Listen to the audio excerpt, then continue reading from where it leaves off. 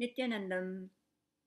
Today I wanted to answer that question that I'm sure many of you are thinking or asking. Why a guru? Why do you want to worship someone in the human form? Aren't you unto yourself?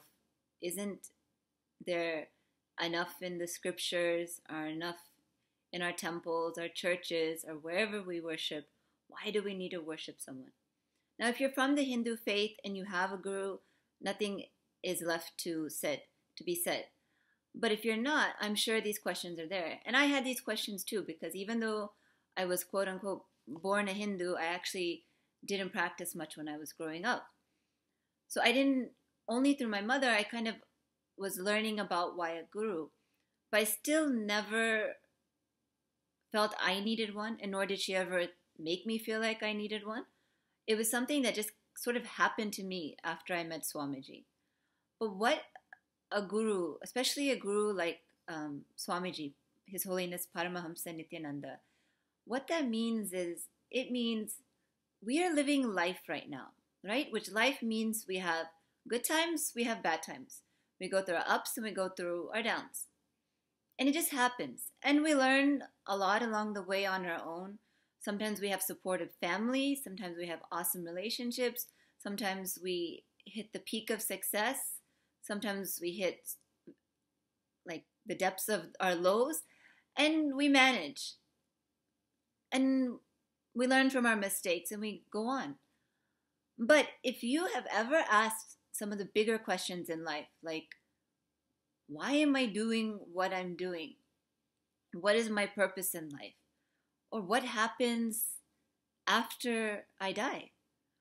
Or why did I come down and why am I with these people? Why am I in this profession? Or is there God? What does he or she look like?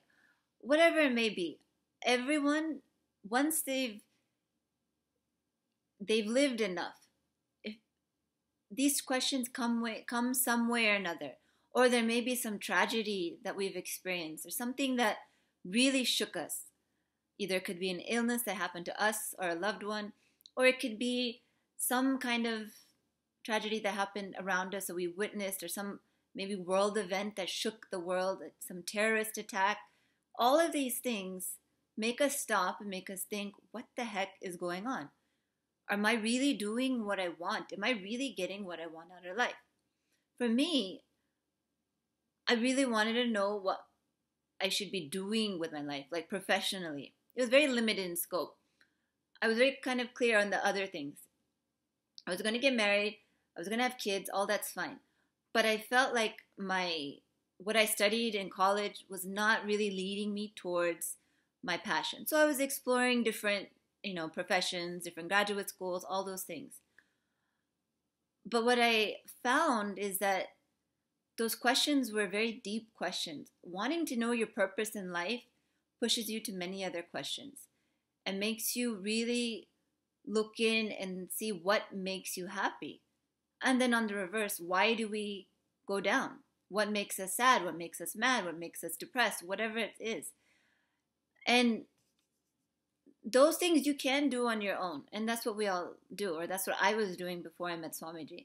But when I started first reading his book, Guaranteed Solutions, so many clicks and clarities came to me just from reading that book, where I started to understand my emotions. Started to understand the way the mind actually works and why I am the way I am. It was such a beautiful introduction to spirituality and applying spirituality to the practical world. And I felt such immediate benefits just from reading that book. Like literally, I felt stress that was like in my chest, just leave me. And I read that book like, I used to read like, more like science fiction, fantasy type books, which there's no like, you know, reality, everyday reality. But this book, it was not the type of book I would read, but I was reading it like the way I read one of those other books, very voraciously. And it was so like mind blowing for me. Fine. But I still had no idea what it would be to have a guru or even seek one. It did not cause the seeking for a guru, but it caused me to want to learn more about this kind of understandings because it was helping me. So I attended Swamiji's program.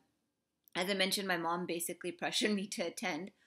But again, more and more openings happened. And what I understood is Swamiji has achieved the ultimate understanding in life. He is an enlightened being that is, like his name, Nithyananda, means eternally blissful. Come what may, his space doesn't change. His space is always in that state of Nithyananda. And that's felt so right to me. Even though I haven't achieved it, I knew that was the way life was supposed to be. We were not meant to suffer. We're meant to be always fulfilled, always happy, always okay.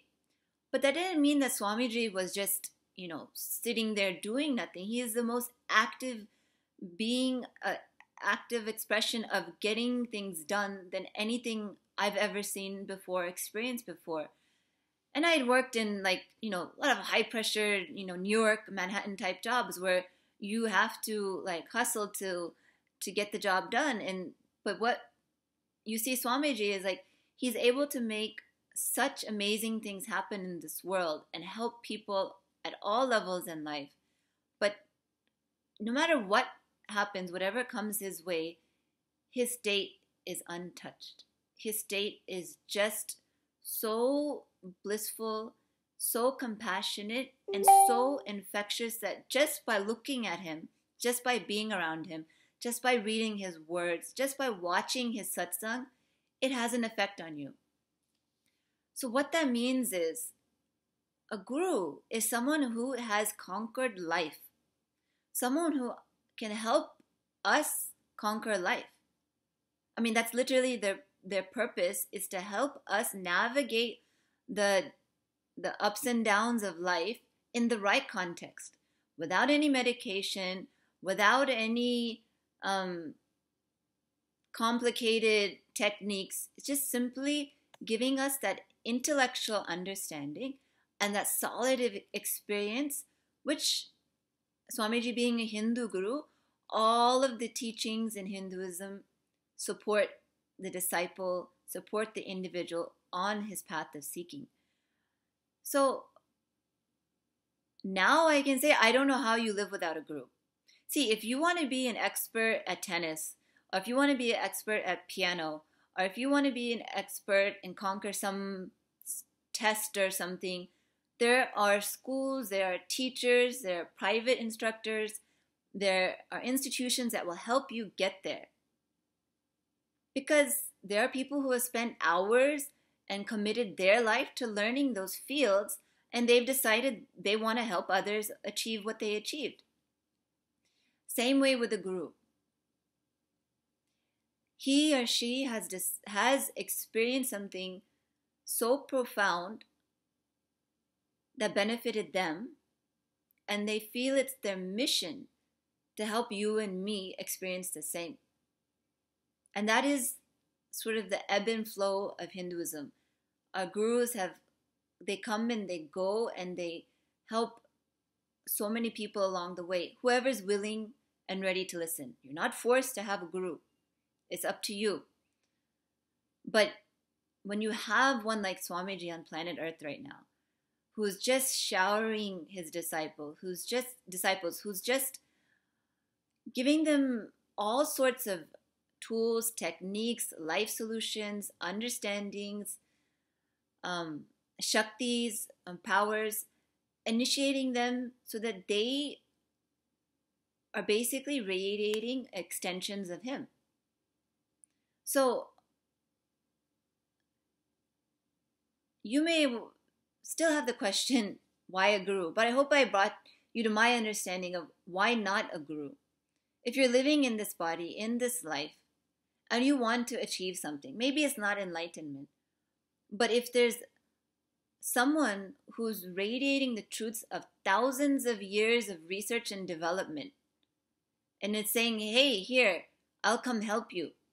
Just, you have to listen. You have to be present, that's all, then why wouldn't you take advantage of that? It has nothing to do with worshiping someone.